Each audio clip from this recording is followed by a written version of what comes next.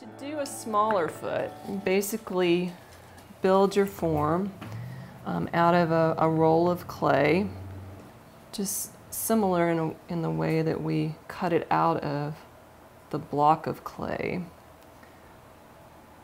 And of course, if you're going to be firing any of these forms, you need to make sure that they are hollowed out or that you poke multiple holes into them so that the drying process happens correctly and that when they are firing that the moisture is able to escape evenly in them.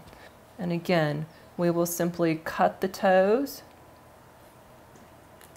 and then begin to sculpt those. You can think about the arch going into the heel,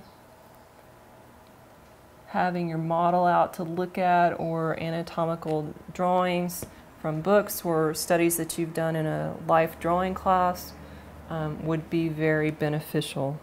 So we'll just kind of sculpt this quickly using our hands, and then we'll take our tool and make some patterns and definition with the tool. Just quickly kind of sketching the gesture of the foot,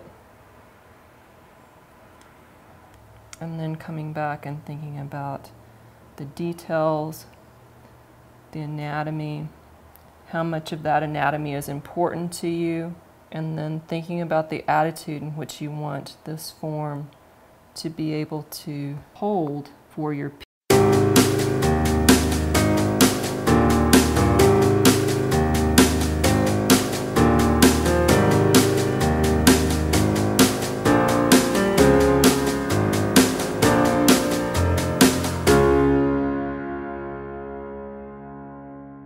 We'd just continue to work in this way until you define the foot as much as you wanted.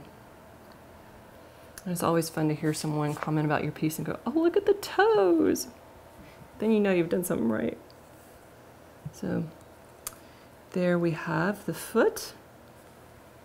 And I wouldn't do anything else to this until I was ready to attach it to the form, get the weight set on it so that I could then come back and resculpt any part of it that may need to be redefined because the weight pushes down on the portion of the foot that may be a little narrower